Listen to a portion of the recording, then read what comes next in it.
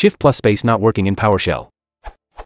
Since updating to Windows 10 v1809, pressing Shift+Space no longer sends a space in PowerShell v5. If I use an older Windows 10 station, v1709, Shift+Space sends a space.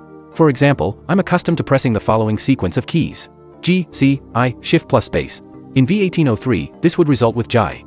In v1809, the result is J. Is this key combination conflicting with something recently introduced? The problem is reproducible on multiple stations. If I'm working in a text editor, the problem doesn't exist. Launching PS with NA profile has no impact. Additionally, this has only affected my installation of PS 5.1. In my installation of PS Core 6.0.2, Shift+Space still sends a space. It seems like you need to update the PowerShell Git and Threadline module to make Shift+Space work again.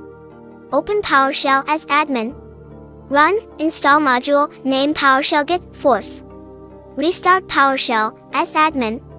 Run, install module, name Threadline, a local release, force. Restart PowerShell again. This should do it and it should work again. Source, this URL.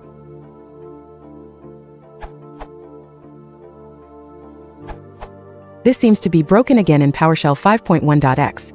That is, getThreadLine handler shows no mapping associated with Shift+Spacebar, and pressing Shift+Space has no effect whatsoever. Explicitly enabling it with setThreadLine handler chord Shift+Spacebar function self-insert fixes the issue. Pressing Shift+Space insert space character, but the mapping will not show in the getThreadLine handler listing as is, but as plain space mapping. If you want to support the channel, please consider liking and subscribing.